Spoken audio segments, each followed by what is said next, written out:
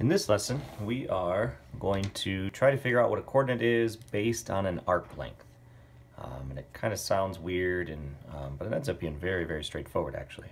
So if we're given an arc length S, lies on this unit circle, x squared plus y squared equals 1, and our arc length is going to start at the coordinate 1, 0 and end at some coordinate. What is that coordinate? So they give us that the arc length is 2.5. All right, so let me just give you a rough visual of what we got going on here. We got arc length. This is 1, 0. So we're starting where we normally should on any kind of angle or anything like that. And we're doing this arc length that's 2.5. Well, like, how far is that? I don't know.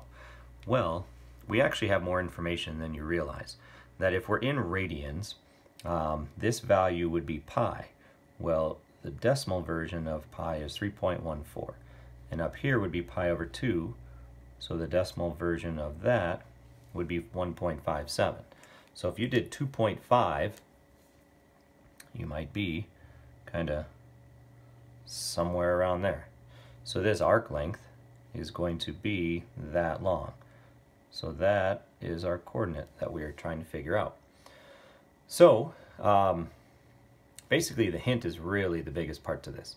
Is that your arc length, because it's on a unit circle, is really just the radian measurement. And so your x value is just going to be equal to cosine of whatever angle you have, aka radian. And your y value is just sine of whatever your angle is. So then all that means is that your coordinate of xy becomes cosine 2.5 and sine 2.5. Make sure your calculator is in radians, and it is just going to spit out some values for you. So negative 0.8011 and positive 0.5985. So that's just me plugging this in the calculator, plugging that in the calculator, getting a value, and that ends up being it. So just to make sure that it feels like a right answer, that arc length of 2.5 is somewhere in the second quadrant. Your x value should be negative, and you should have more x than you have y. You're out further than you are up. So having a negative 0.8 versus a positive 0.5, almost 6, feels okay. And we have a negative x and a positive y.